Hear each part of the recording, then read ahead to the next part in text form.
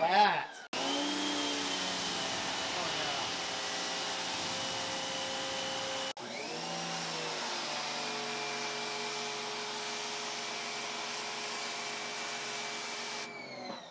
Hey there Internet, Keith here, and welcome to the Cars and Keith YouTube channel. And what I have in front of you here is the new Giraffe Tools Grandfalls G20. This is a smaller form factor than the other pressure washers that they have out. They have the 100-foot hose that's auto retractable. This is 65 foot, as you can see, it's auto retractable. This is the model that has the softer hose, which is almost kind of Uberflex-like. They offered me one of these as well before production, but this time around they wanted me to sign a contract, and I just wasn't up to signing anything that said I had to do this or I had to do that. I just want a review product to give an honest review. This unit, they did an Indiegogo, which is kind of like Kickstarter. So I got in on like the first day. So I got a very steep discount for being one of the initial people. I think I got like 30% off or 40% off, something like that. Looks pretty good. The form factor is better than the other ones. It's much lighter. There's two kinds out there. One's about like 230, 240. That's the version that has the bad hose, the cheaper hose. I would not get that model. Spring out, pay the extra 30, 40 bucks for a $279 model and get the better hose. Believe me, it's worth it. So first off, the gun. It's one of those guns. I mean, I'm not a big fan of these, but this one does have an M22 14mm fitting here, and you have an M22 here, which means this is adaptable to be better, and it's not like the proprietary connections. These are very common connections. Comes with a wand, comes with 4 nozzle tips. You have your red, green, white, and orange. That's your 0 degree, your 25 degree, your 40 degree, and your 15 degree. These are 1.9 orifices, so this is going to be a good bit of pressure. So I wouldn't use these to wash your car. I would use the one that I show you here in a little bit. So to screw together, you have to get a little bit of tension there, and then you have your nozzle pieces you take off, and then they'll hook in the back here. This cool little thing right here. This just is making it a little bit too long for, say, washing a car, but doing your side of your house, your driveway, concrete, whatever, this is actually not bad because it helps you reach areas that you can't reach with just a shorter one. So it comes with an inlet hose, pretty decent quality rubber. It's about 6 foot. These are aluminum that are coated to look brass, but these are not brass. It actually comes with a pretty decent foam can. The problem is the bottle is too small. But overall, it is your normal Amazon or a lower end manifold with the screw top on plastic. You have your quarter-inch quick disconnect here on the end that allows you to connect to the end of your spray gun. It not only has the ability to go from stream to fan spread, you can change it from vertical to horizontal. So it's got a little bit of a click here to do that. And then if you go past that and you just keep going, you can change your angle. This is just like any other. You could take this end out and change the orifice inside to get better foam. It's GFCI, a nice little cord right here. It looks like about 14 gauge, maybe 12 gauge. Comes with anchors and lag bolts. These anchors and lag bolts are much better than the ones I had gotten before. The ones before were too small and I used my own. But if you were going to anchor this into concrete, I would use concrete anchors and concrete screws. If you were going to put this in drywall, I would use the drywall anchors that have the butterfly that kind of goes up against the back of the drywall to give you a little bit more. You have your instruction booklet, and with all of them, always clipped to the instruction booklet is a little bitty pin here. That right there. This allows you to clean out your nozzles. A few people that have commented on my videos and asked me what happened, and that was the problem. They thought the pressure washer was broken, it wasn't working right. No, it was just a little bit of debris caught in that nozzle. Well, that's everything that comes with it. Now let's show you what we can do to make this better. So upgrades wise, I say you want to do as little as possible, but you want the experience to be a little bit better. Well, for about $10, you can get one of these. This is a M22 14mm 2/4-inch quick disconnect. Basically, it's this shortened up to be that long. You put that in there, and then you can take your nozzles, and you have a shorter gun. Much more controllable, much easier to use. Now on your spray gun, it connects like this with your hose. 14mm hose. And this stopper right here was way down here, but I loosened it up and moved it all the way up. I don't want that hose dangling. I want it to be as far in as possible. And that's how you would normally hook it up and spray. But let's upgrade that to be a quick disconnect. You don't want this hooked up all the time. So we upgraded one of these, the M22 14mm to 3/8" quick disconnect.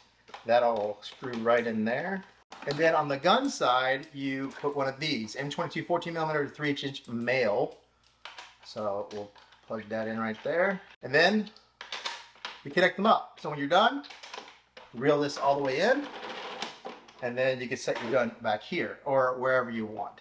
This also sets you down the road if you want to, or you want to go all out to begin with, and you can work your way down towards aftermarket guns. MTM, SGS 28, Essential Washer. This is probably my second best pick because the quality of the materials here is quite good and the swivel is really good.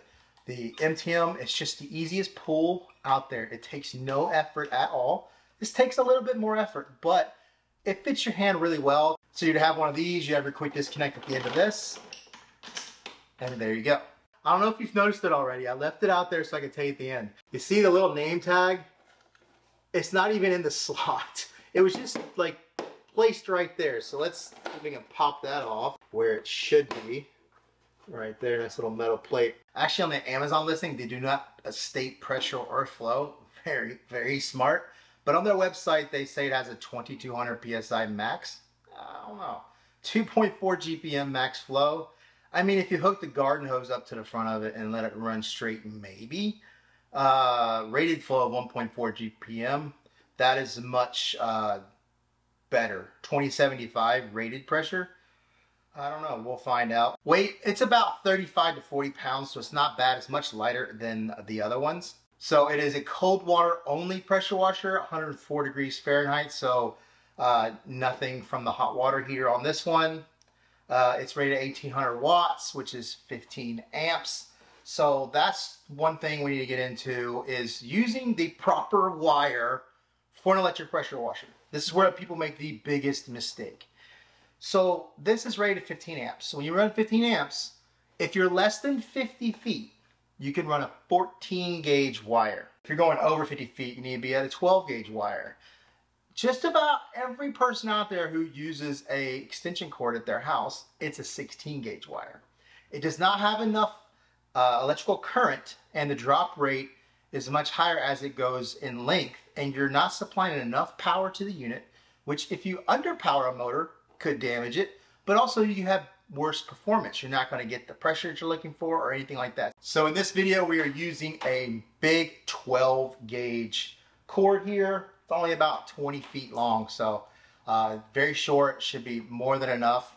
But that's why in the instructions, a lot of these companies say do not use an extension cord. It's not because you can't. It's because people don't use the right ones. You have rollers, kind of like a really nice winch on a truck that has these rollers on each side.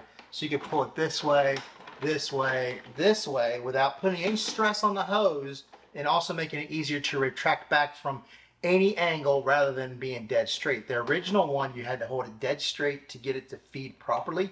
You had to really guide it. These, they've gotten way better on their retracting technology. So I'm going to test this with my adapter here. This changes no performance whatsoever. It just makes it shorter, it makes it easier. I don't feel like using that long one. Much better design for the inlet hose than the other ones. People have had some issues, and I had some initial issues as well with some of their hookups for the inlet hose area. This is much more solid. The other ones I had to really crank down. We'll see if we can just hand tight this without leaking. No leaks. That's pretty good. That's better than all the other ones. I'm going to leave the quick connects in there as well. We're going to run this with the quick connect setup. It's not going to change performance at all. Hose out, like I said, this is one of those much nicer, softer. It's not as pliable as, say, the Reflex, but this is way better, and it's going to kink and leak way less than the other ones. Feed water through it until you get all the air out. There's 65 foot of hose in there, as you can hear. So we have our 40 degree right here. Turn it on, see what kind of noise it makes. Not bad, not bad. let's do it a few times.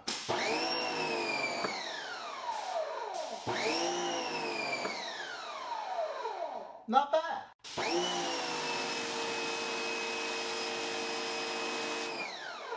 That's a pretty good spray, and the nozzle's doing a nice fan spread. It's not like concentrated at the ends. It's nice and uniform all the way across. That is more than enough pressure to wash a car. So it starts out, creeps up into the 1600 range, and then just slowly built up all the way up to 1700.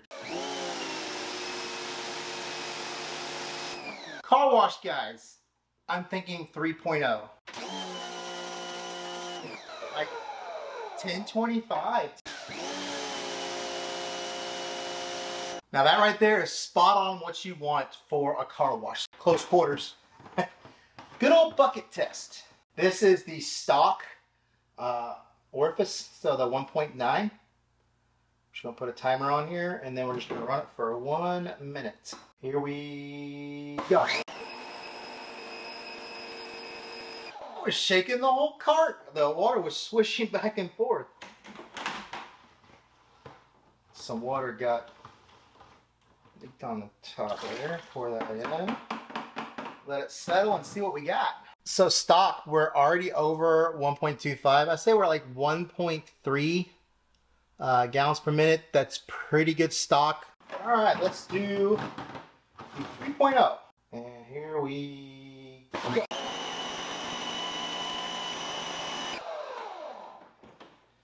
Just a little bit of leakage on top. Definitely way more than stock. Dead between 1.5 and 1.75, so like 1.62 gallons per minute. That is some really good numbers. The phone's pretty good. I'm not going to go using an MJJC or anything like that. We're just going to use what's here. Full max setup. I'm using the shorter wand, which is really going to save you if you're wanting to use this to wash a car. Think about this at the end of a wand way out here. Think about how much stress that is to hold that. And you got to hold it with 2 hands.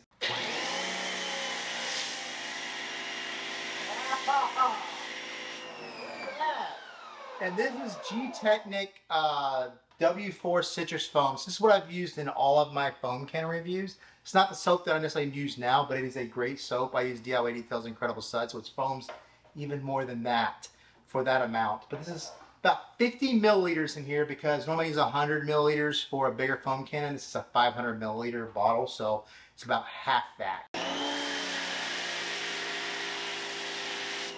at that. That's pretty dang good. Now let's show you up close rinsing off as well. Here we go, 3.0 tip.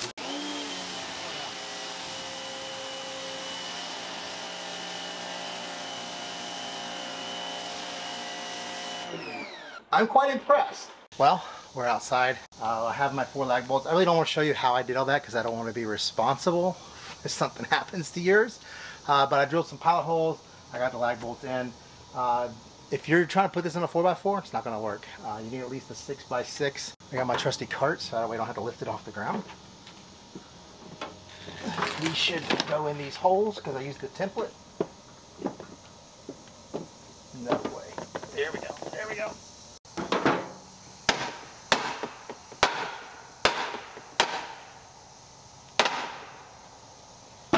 Sometimes it takes a little bit extra with the rubber mallet to get in those slots. Those lag bolts are like just almost too big for the slot, but that's good because you want to keep it nice secure on the bracket. Now these are 1/2 inch lag bolts, and you're definitely going to need to use a wrench at the end to get that last little bit. It's just too tight of quarters to really get tight with the drill. This ain't going nowhere. Looks pretty good. It retracts out. It's stout against the wood here. It does move because it's just a little notch, so it sits on a swivel, so it's not going to be perfect. It's not going to stay perfect. Do all the way over. So it's not exactly 180 degrees. Yeah, really 150, 60 degrees. It does go all the way to the side, but it doesn't stay there. It wants to go back. I'm using the 40 degree tip that comes with the unit. It's a 1.9. That's where we got our 1600 up to 1700 psi. This should be the least cleaning ability of all of the nozzles. The 15 degree and the 25 degree are going to clean better. Let's find out.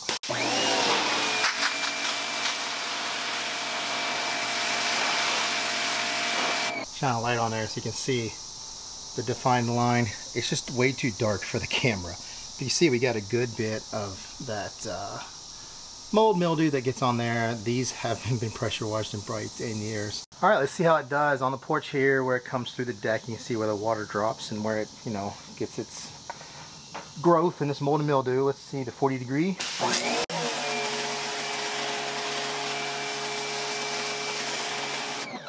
Now this is where the wand extension is going to come into play. So if you had a longer wand, you could get a lot closer.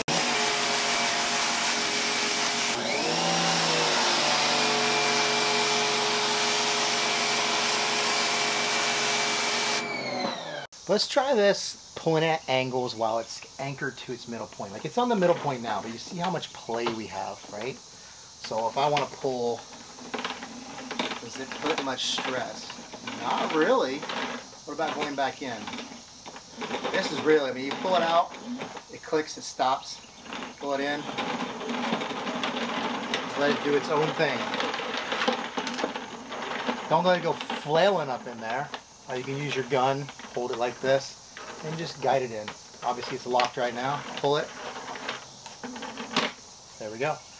So now let's turn it to where we're going, which is going to make it even easier because we're pulling straight out. And like I said, it goes right in.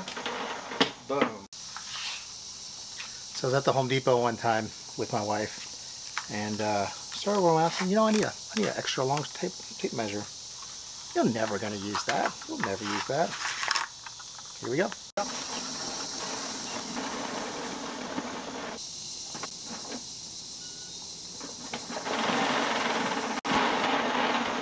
That, my friends, is 63 feet. It's never going to be what it says it is because there's always that hose is 65 feet long, but they leave 2 foot of it inside around and then hooked up to the water pressure line. So 63 foot is actually pretty good. Sometimes some of these are off 5 to 10 feet. This right here proves how convenient an auto retract is, because this doesn't have one. Well, there you go. It got a little hot outside. You can see I'm a little sweaty. It mounted great. It was solid. Overall, the build quality is pretty good. Obviously, the nameplate didn't go where it's supposed to. So would I recommend this? I think so. Like I said, longevity, I just don't know yet. And I probably won't use it enough to be able to let you know based off of somebody that would use it all the time. I've got my own equipment here on the wall. I'm doing this for review. So don't forget to check out the links below. Check out carswithkey.com. Keep checking that giveaway. There may be something coming up soon. Browse the website as well. Don't forget to like, comment, subscribe, and I'll see you in the next video. These are